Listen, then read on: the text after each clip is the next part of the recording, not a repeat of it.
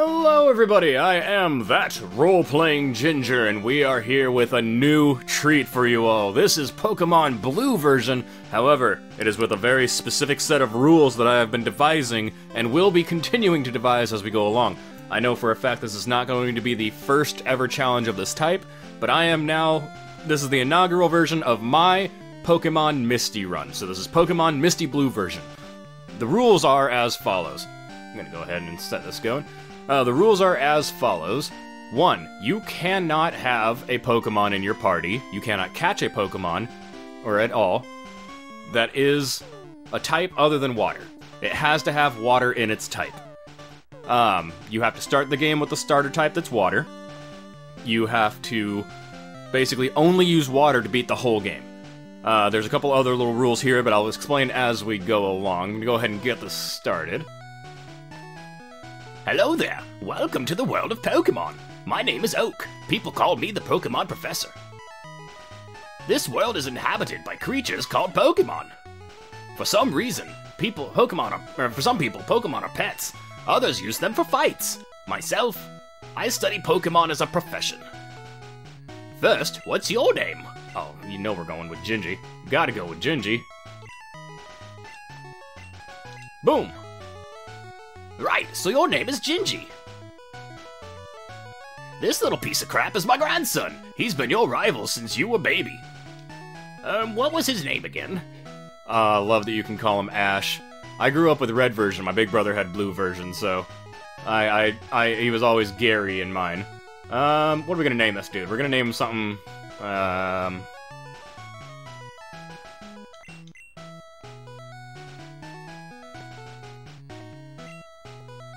I'm gonna name him Stinkle. Oh, that's right. I remember now. His name is Stinkle. Gingy, your very own Pokemon legend is about to unfold. A world of dreams and adventures with Pokemon awaits. Let's go! Oh, you know, Professor Oak was hip back in the day. He knew about Let's Go way before Twitch and everything. Oh, this is gorgeous. I am playing this on my GameCube using my GameCube's Game Boy adapter, which I had to take the GameCube apart today to fix because I wasn't reading discs. So I'm happy I was able to get it done in like half an hour and got it all put back together and set up. This is the original blue version. Throw up the picture! I have a collection now growing of all the classic Pokemon games, and I'm very happy about that. I have Gold and Silver's English versions coming in tomorrow, and I am got my eyes on some Crystal versions. Gingy is playing the SNES. Okay, it's time to go. No, I want to play video games. I don't want to go outside. I want to play video games. Can I get in bed? I cannot. Okay. First things first, of course, we are getting our potion out. Always gotta start off with the potion. It's used to help you get through the fight with your rival. Hi, Mom! Right, all boys leave home someday. It said so on TV. What? Professor Oak is next door. He's looking for you. He's talking about me on TV? There's a movie on TV. 4 boys are walking on a railroad. Oh! I never knew that. I never caught that. I better go too. I never caught that as a kid because I didn't see Stand By Me until I was like 19 years old. But it's a little Stand By Me reference. I wonder if that's in Japanese as well. I have all the Japanese versions of these games too, so I have to see like what it's saying in there. Cram full of Pokemon books, cram full of Pokemon books. Okay. But yeah, this is the Pokemon Misty version, which is basically a challenge I am trying to come up with, and I'm devising the rules as we go. But I have a general 3 rules right now. Why is this game looking way better on my monitor where I'm capturing it than it does on the TV that it's plugged into? I'll have to figure that out later. But yeah, I have a set of rules that I am going with. First rule, of course, is you have to only use water Pokemon to beat the game. You cannot catch a Pokemon if your intention is to evolve it into a water type, so like Eevee, you cannot catch Eevee because it's not a water Pokemon. You have to get Vaporeon, which makes it so I can't get Vaporeon in this game, but in like future games where you can sometimes find them out in the wilds, you can. But yeah, only water Pokemon. You're not allowed to use unless it's a plot point. That's the key. There's an exception to the rule. Unless there is a plot point that requires you to use a non-water Pokemon, you have to use water Pokemon. Like there are certain battles in like future games where you like have to use like a legendary or something like that, and a legendary is not necessarily water, you can use a legendary to get through that, but only water outside of that. Rule number 2. You are not allowed, unless of course for plot purposes, to use a bicycle in any game, and you can blame Ash for that reason, because he has Misty's bike. What's up, nerd? Stinkle. Yo, Gingy! Gramps isn't around. Cool. Why are you so angry? You got the angry eyebrows going on, dude. Calm down. Rule number 3. In any game that it is easier to obtain a Togepi, well, basically any game that you can get a Togepi without having to, like, trade for it or anything, you must get a Togepi. You have to keep it a Togepi its entire time. You cannot evolve it. It has to be a Togepi. And you cannot use it in battle. If it is the last surviving Pokemon in your party, you may throw Togepi out, and the only move it can use in that instance is Metronome. Unless it doesn't know Metronome. If it doesn't know Metronome, you have to use a non-attacking ability like Growl or anything like that. So basically, in games with Togepi, your party is then limited to 5 Pokemon. It's unsafe. Wild Pokemon live in tall grass. You need your own Pokemon for your protection. I know. Here, come with me. God, this music's so good. But those are the 3 key rules that I have come up with yet. We will be revising this. This is the first ever, like, Pokemon challenge I'm trying to devise and everything, and I know this is not the first time someone's done this, but this is my version of it, trying to come up with a rule set for it. Any suggestions in the comments, I will definitely take seriously. Gramps, I'm fed up with waiting. Stinkle, let me think. Oh, that's right. I told you to come. Just wait. Here, Gingy. There are 3 Pokemon here. Haha! They are inside the Pokeballs. They're called Monster Balls in Japanese, I just recently learned, playing green version. When I was young, I was a serious Pokemon trainer. In my old age, I have only 3 left. But you can have 1. Choose! Hey, Gramps! What about me? Be patient, Stinkle. You can have 1 too. But only after he chooses. I want to give you the advantage. So of course we have to take Squirtle. He's a tiny turtle. He is 1'8", and he weighs 20 pounds. After birth, its back swells and hardens into a shell. Powerfully sprays foam from its mouth. Interesting. You want the water Pokemon Squirtle? Of course I do. This Pokemon is really energetic. Gingy, retrieve Squirtle! Do you want to give a nickname to Squirtle? Oh, you know we want to give a nickname to Squirtle. Let's see, we have 1, 2, 3, 4, 5, 6, 7, 8, 9, 10 spots.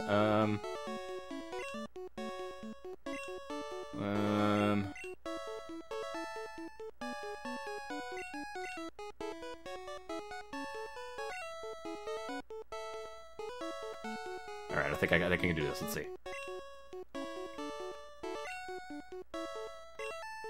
Nope.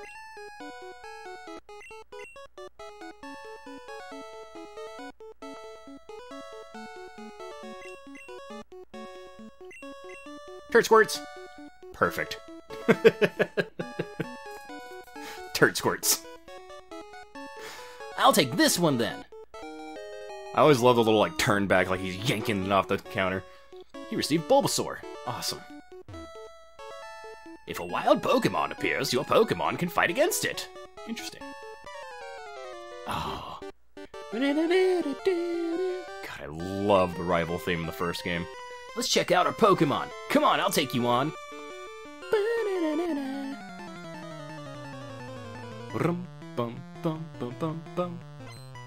Now, I do have, I think I have either Growl or Tail Whip to lower his defense or attack, but I think the best strategy would just be to go full out attack to get the upper hand on him. Oh crap, he's faster. I have my potion, though. I think the reason they give you a potion... Oh, we're the same speed, that's why it's alternating. I think the reason they give you a potion at the beginning of the game is to help you with this fight. I honestly feel like this fight is one you are not intended to win. Alright, he has 3 damage. Hopefully he doesn't crit. Use Growl. It'll take maybe 2 or 3 more hits to actually kill him. It'll take 3. I'm gonna risk it! Don't kill me, don't kill me, don't kill me. Oh, no. Because I don't know if I'm going first or him, so I'm going to go ahead and use the potion. Covered by 18. I'm pretty sure they give you the potion just so you can use it in this fight. Now, you can get lucky. He can miss an attack, or whatnot, or you can get a crit. There's all luck and everything in this, but I think the intention is for you to lose this fight, because in this game, and in a few Pokemon games after this, leading up to the more modern games where they kind of did away with the idea, I believe the idea is that you are the underdog. Like, they tried him, I picked the wrong Pokemon! He just goes to the counter, slams Bulbasaur back up there, and takes Charmander. No, that'd be sad. I don't want that to happen to Bulbasaur. I love Bulbasaur. Okay, I'll make my Pokemon fight to toughen it up. Gingy, Gramps, smell you later. What do you think of that? Gingy, raise your young Pokemon by making it fight. Go out there, make it kill things. But no, I sincerely think that you are meant to be the underdog, because, like, you think about it. Second game, not so much. Second game, your rival was the Thief that started coming at you. And then Wally was your main rival in the third gen. But, like, you think about it, Gary's always ahead of you in this game. Or, Green is always ahead of you in this game. And, like, you're the one having to catch up to him. Like, you make it to a town, and, oh, he's already there, and he's already got his Pokemon set up and everything. You go to the next town, he's already there. You go to the Elite Four, he's already won. You have to be the one to catch up to him, and I think that underdog factor really played an important part in making you feel, like, determined to get better. Oh, Grandpa, don't be so mean. He hasn't had his coffee yet.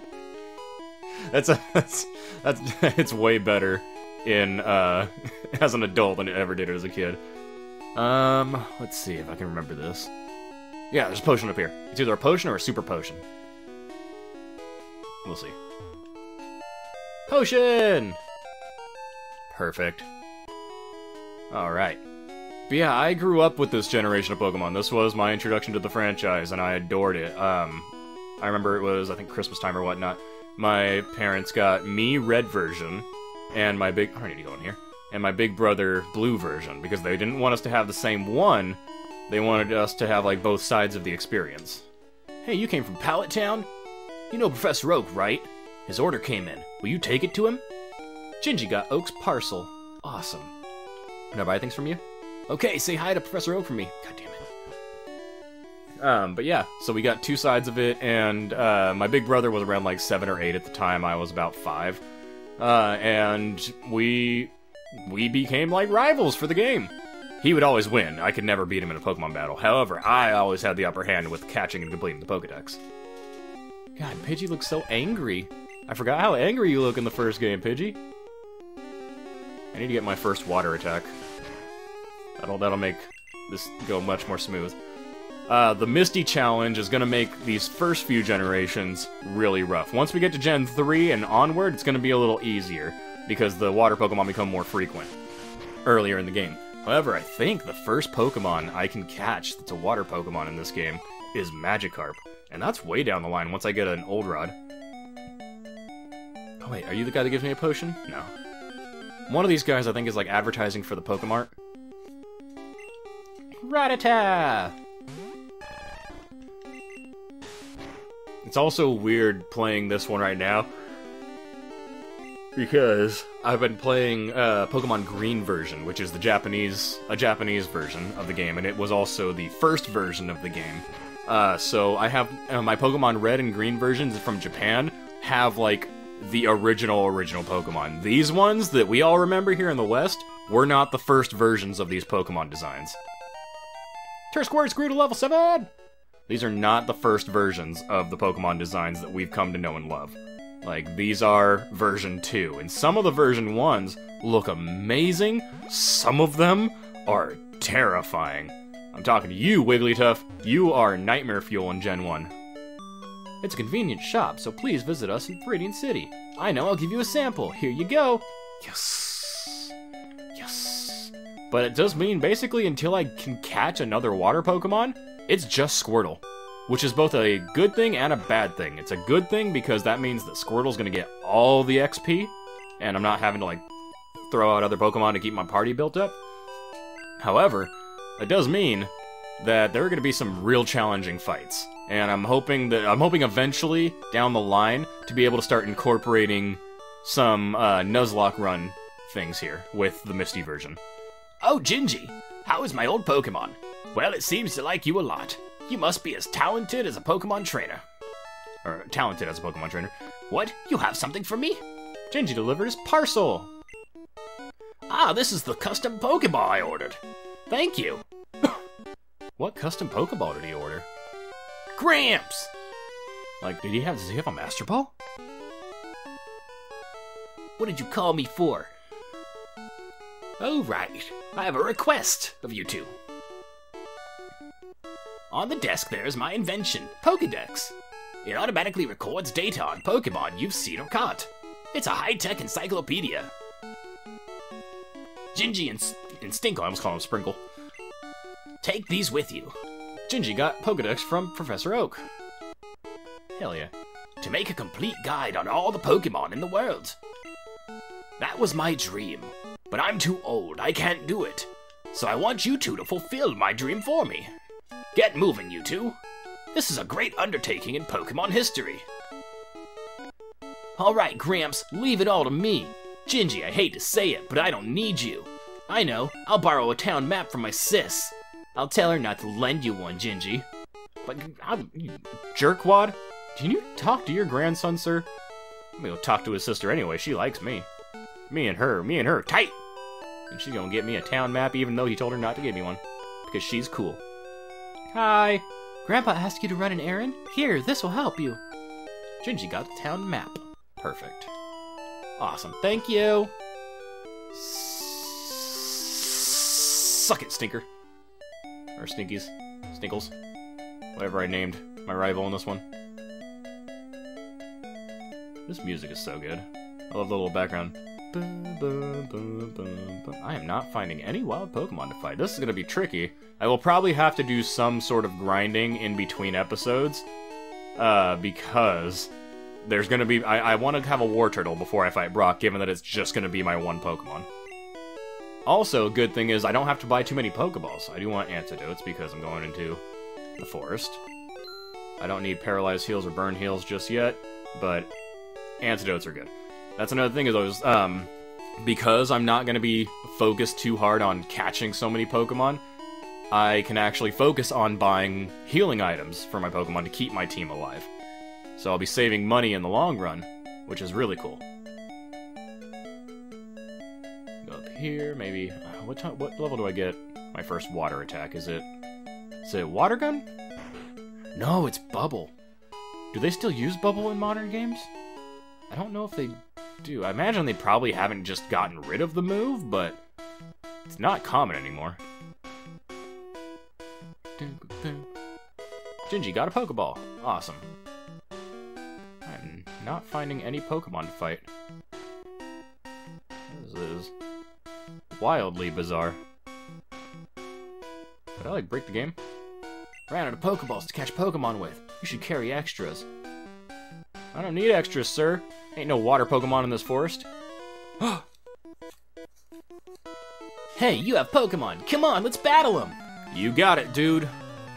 I have a Pokemon, technically. Bugcatcher. Oh, that's right, they don't have names in this one. Was it the second game that they started getting names? I think it was the second game. I know one of the coolest features of the third game was that you had the phone and you can get re-challenged by Pokemon trainers if you took their number. Turd Squirts, we gotta fight this Weedle. Oh god. I'm now scared because I know Weedle's got Poison Sting. Use nothing but string shots on me, please. That's all I want you to use. No! Oh god. Oh. It's a minor heart attack every time I get hit by Poison Sting in these old games because if I see that second wiggle, the second screen wiggle is a nightmare fuel, because that was like the, oh crap, I'm dead. They did away with that and made poison way less scary in recent games, because it doesn't hurt you outside of battle. That was the worst part about poison, was your Pokemon died outside of battle too. No! Come on, finish him off. God damn it. It's only 1 damage, but that 1 damage is gonna stack up quick. He has a second Pokemon, too. Level up. Level 8! Do I get a water attack? Bubble! Perfect. It's Caterpie. Okay, I'm going to definitely go ahead and just use the antidote, because Caterpie can't poison me.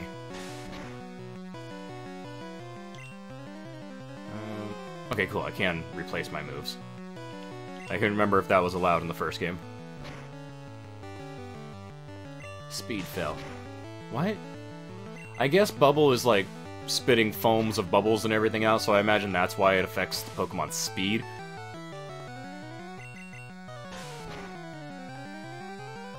Boop. Like they're covered in foam, it slows them down. And then tackle. He missed. But I didn't. Victory is mine! Gigi defeated Bugcatcher. No, Caterpie can't count it! Or, I thought he said can't out it. I am gonna run back, though, because now I've been discussing this with people doing the Misty run for a few months now. And I kept it kind of quiet on the down low, publicly, because I wanted to come up with the rules and everything, and discuss it with people that I also, like, I super value their opinion on it. Been taking a lot of input.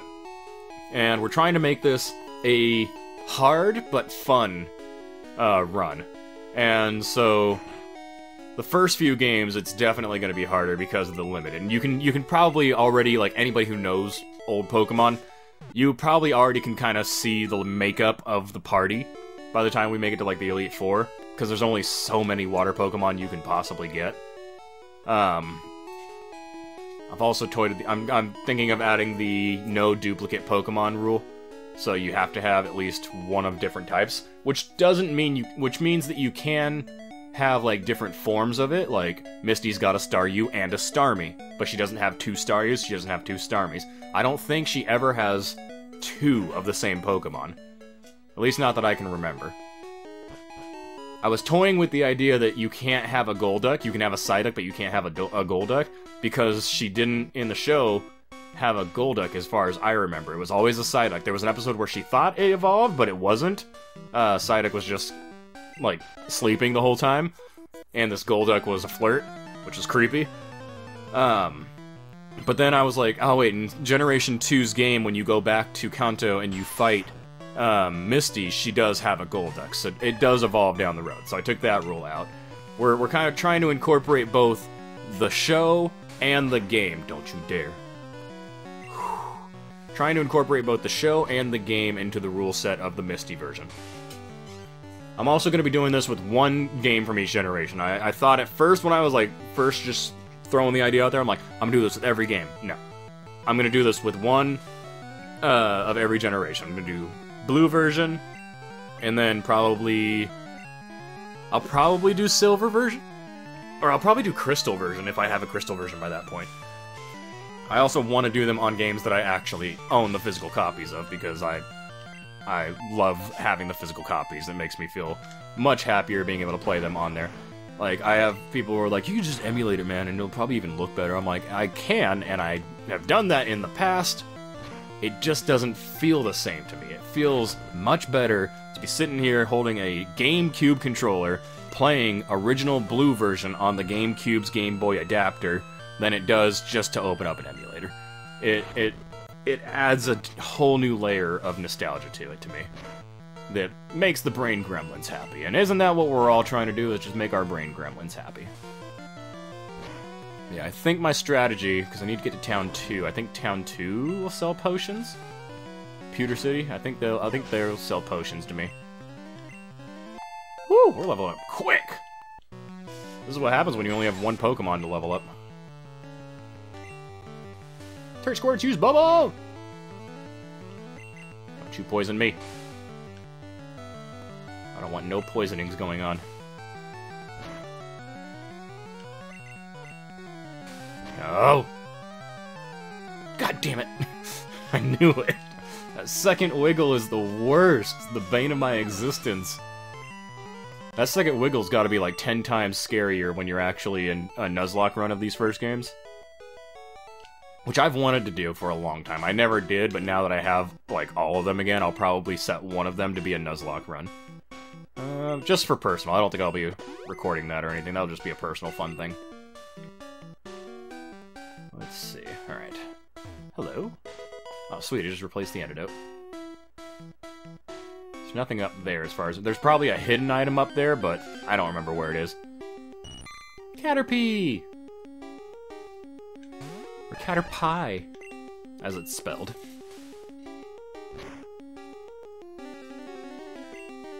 Yeah, I do have a copy of Gold and Silver coming in the mail this weekend. I'm looking for copies of Crystal.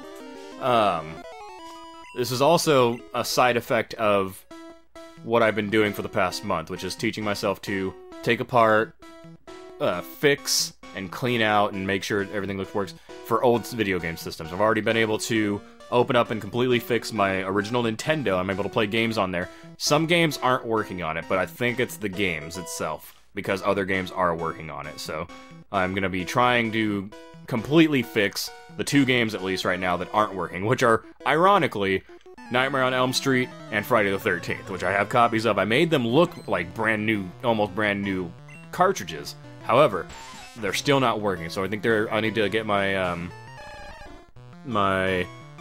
what's it called? The meter that lets you check for electrical currents and all that, and make sure that everything's working fine for on the circuit boards and all that.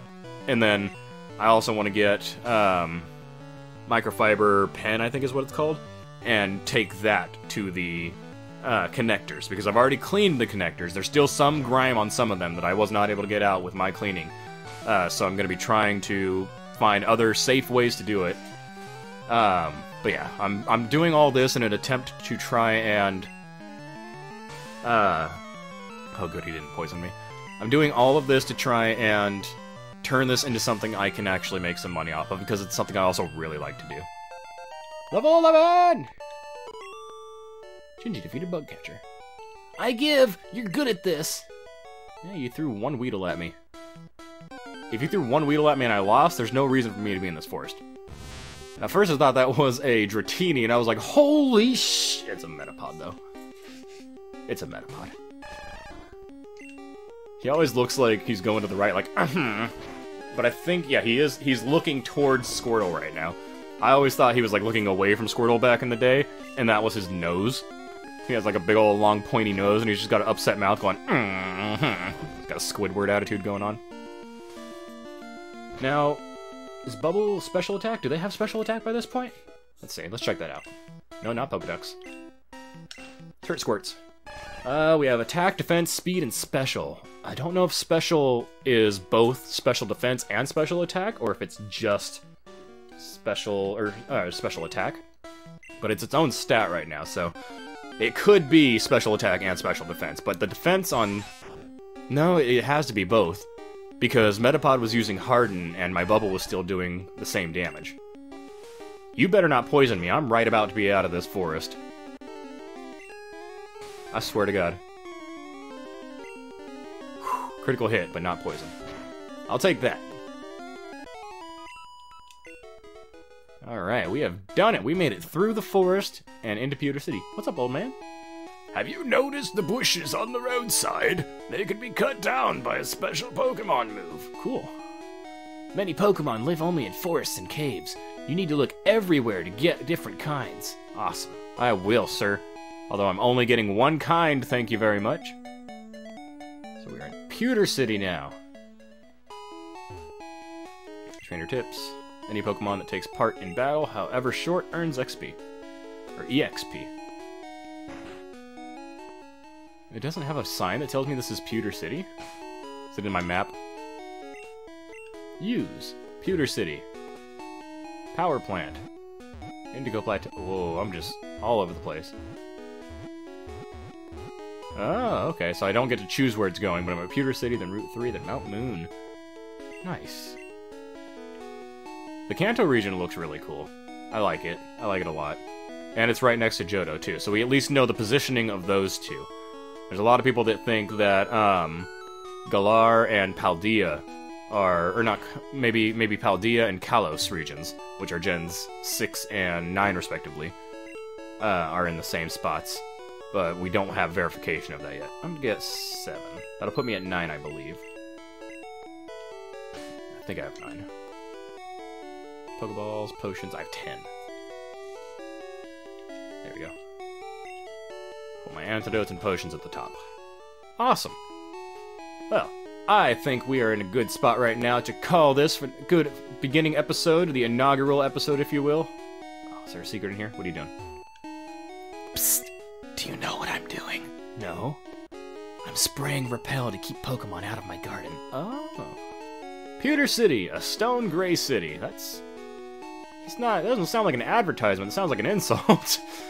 But yeah, I'm gonna call it right now. This has been the inaugural episode of Pokemon Misty Blue version, and I hope you guys are gonna join me on this journey. I'm excited, because I love water Pokemon, and I feel like this could be a fun little challenge, especially once I get to Lieutenant Surge. That's gonna be hard, because Lieutenant Surge is going to be able to wreck my Pokemon. By that point, I might be able to have a Magikarp, if not some other Pokemon too, but we will have to see. But until then, everybody, peace out!